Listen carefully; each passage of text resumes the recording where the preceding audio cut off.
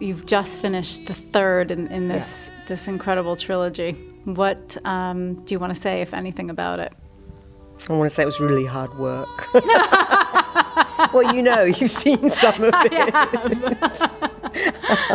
Anyone who thinks it's a glamorous job should have been inside my head for the last 2 years.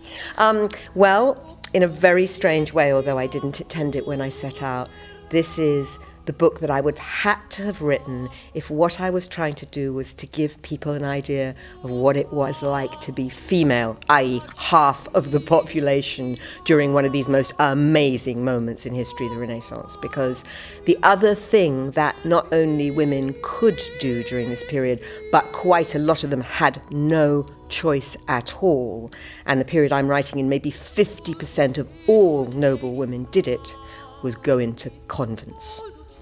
Because at the age of 15 or 16, during this period of time, if you didn't marry, you could not live alone. The notion that women could lead independent existences just wasn't on, because as soon as they were of childbearing age, they became potential sexual temptresses, and they had to be somehow controlled by the society. So if they weren't married, i.e. owned by someone, the only other thing they could do was to be owned by God.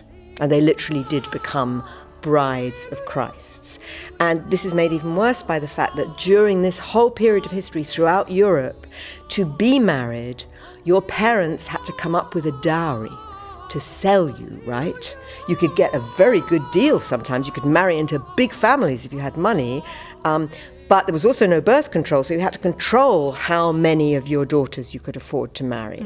And by this period of time, it cost a huge amount. Dowry inflation was a big deal. You think we've got inflation problems now, you should have been a mother or father trying to sell a daughter 500 years ago, right?